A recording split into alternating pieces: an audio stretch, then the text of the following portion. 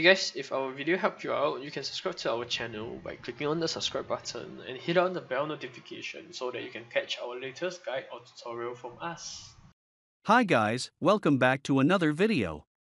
In this video, I am going to show you how to disable scheduled scan on Fortinet antivirus software. Firstly, you want to locate your Forti client. Right at the bottom left, click on Unlock Settings if you haven't done so already.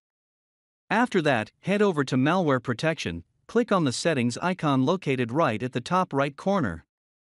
Check on Disable Schedule Scan. Close everything and you've disabled scheduled scan on your VPS.